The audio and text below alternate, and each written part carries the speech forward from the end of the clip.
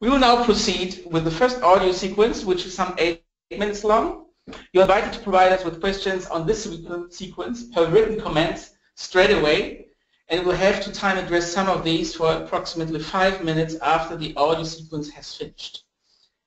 Any additional remaining questions will be addressed in the Q&A document to be made available after the song.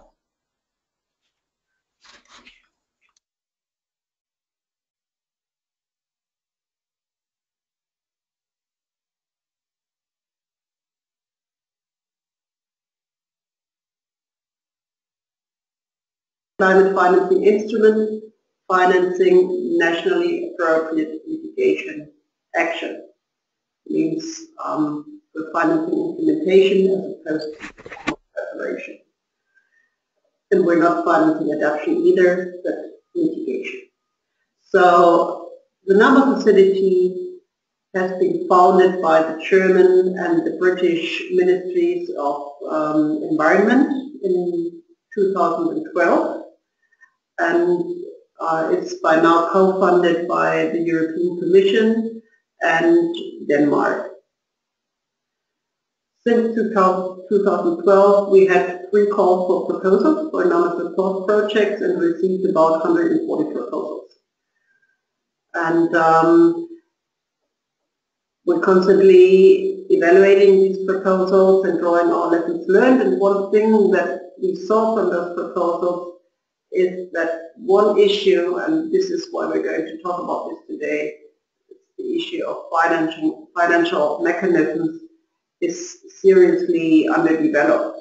And the financing mechanism for us are key to NAMA support projects and to NAMAs and are very important to us. And why this is so important has to do with 2 topics, let's say. For us, it's with the topic of transformational change and with the topic of implementation readiness. So when we start with transformational change, what do you understand by transformational change and why are financing mechanisms important for that? Well, when the NAMA facility was launched in 2012, it was launched with the requirement to promote transformational changes in those countries that were implementing NAMAs. And that word used in this context was new, but welcomed in the sector in general, simply because it was understood as being a signal that the changes that we are needing in order to meet the 2-degree target, and now between 1.5 and 2, is more than just change, but it's a transformation that we're looking for. But we were all left with intuitively understanding what does that mean. It does not have a definition. Other programs have adopted the term as well. Researchers have been looking into what could it mean, but it still remains, in fact, without definition. So when we here at the NAMA facility are looking at transformational change, what we are looking for can be expressed, I think, with 3 central requirements that we are hoping to be met by applicants. One is we would like to see what we could call a paradigm shift. What does that mean then? What is a paradigm shift? Well, a paradigm shift to us would be a significant change in, for instance, the use of technology. And one example could be that we are seeing air conditioning established or set up by households in housing blocks that all putting their AC units on. We've also seen that houses full of AC units on the outside. And one paradigm shift could be we are now changing that into being central air conditioning. That would require that there would be building regulation, and the investors would then change from private households to the developers of the buildings. So that could be a paradigm shift. We'll also be looking for a relatively quick shift from one situation to another. Not overnight, of course, but we would like to see a change which is sort of ahead of the game, one which is not happening anyway, which would be business as usual, but we are looking at one that would be happening quicker than would otherwise have been expected. And then the most important part is that we would like to see the transformations being permanent. We are in with a temporary financing, say 5 years, maximum in fact 5 years. And we would not like to see a situation falling back to where it came from when our support is out. So the permanence of the change is also to us a significant part of the definition of transformation. Okay, now having talked about what we understand by transformational change in our facility, how do financial mechanisms come into the picture? Any change that you would see in use of technology or the behavior of those people or corporations or even public sector entities, any change in behavior that they may do in order to choose the lower emission alternative would be reflected in the cash flows. The cash flows are integrally linked, of course, with the financing mechanisms. The financing mechanisms are in fact after the cash flow. So, say again, the AC units to go from split units to central air conditioning, you see a shift in cash flow simply because private households stop buying air conditioners and developers start buying them. But that's a different kind of units. So that is a significant shift in cash flows that can be detected and can also be promoted by different financing mechanisms that we will be setting up within our activity. That's what we're looking for.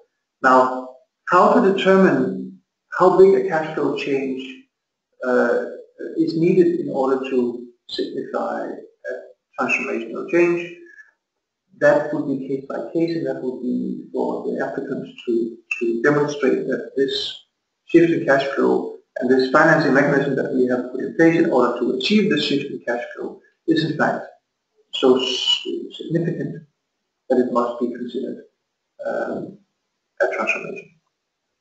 So on our paper on transformational change that is on the Norma Facilities website,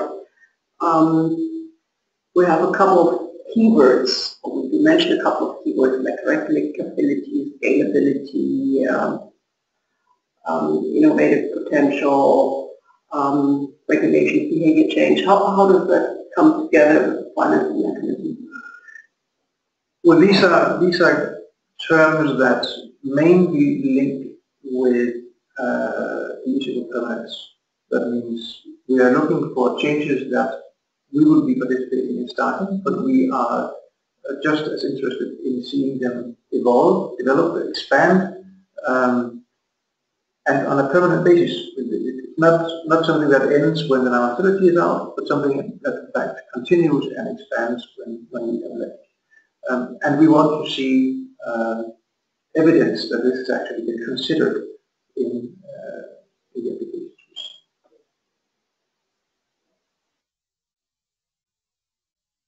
All right, excellent. We are now done with the first audio sequence. We are aware that the quality of the audio sequences is not as good as our live chat here, so please bear with us and remember that the files can be downloaded separately from the internet afterwards. We did note some of the questions which were coming in, and I'd now like to turn to Søren to go through some of them. So Søren, please, the first question we received is how can I actually prove that my NAMA is transformational? Well, the short answer is you cannot. There's no black or white in determination of transformationality, if you will. What we would believe is that in most cases you actually do know yourself. whether what you are looking at is something that is shifting, as we said on the clip here, shifting the current situation significantly away from where it is to something different, mainly, and that's what we commonly see, mainly on the basis of a technology shift. I think you will in most cases know yourself whether what you have is actually a transformational NAMA or whether you're just trying to make it look like it is. So it's well, that's not very helpful, but in fact it's more like a gut feeling if you really think this is something that is shifting. Okay, thanks very much, Søren, for this further information. Second question we received. If I do not think that my NAMA is particularly transformational, is it then a NAMA? Sure, but there's nothing that says that a NAMA must be transformational. In fact, the concept of transformational change is, could say, invented by donors, and that is as a criterion for being relevant or interesting to finance. But it doesn't mean that any NAMA has to be transformational. It might even be that transformation in a given sector is not even nationally appropriate, which is what a NAMA is ultimately intended to be. So transformation and NAMA is not synonymous. Okay, could you then please give an example, a very specific example of a paradigm shift? Sure. You know what paradigm shifts are. You've seen it. I think the most common ones are those that we are seeing or have been seeing over many years in IT. Latest one from normal mobile phones to smartphones. That is a technology shift, and that is also a paradigm shift in our view. If you translate that into the area that we're working in on emissions reduction, you could say a shift from petrol-driven two-wheelers to electric two-wheelers would be a paradigm shift. Could also, as we mentioned in the clip here, it's a shift from split unit individual ACs to central cooling systems in housing blocks would also be a paradigm shift. Yeah, a simple one, just changing coal firing to biomass firing would also be a shift in the way in which power is produced. Okay, thank you, Søren. We do have a couple of questions coming in now, which refer rather to the general setup of the NAMA facility as such, and I think we'll address them separately in the write-up to the Q&A session. Maybe at this stage, one last question for this first topic, Søren, to you. Does the change in cash flow refer to who is paying or what is being paid for, or both? Mainly, as I also indicate now, mainly what is being paid for and not so much who is paying. But of course, when you consider a different priority, when you want to make investments happen in the lower emission alternative, you will in that process also consider who should pay for that, or maybe a distribution of the cost between different stakeholders when you determine that technology shift.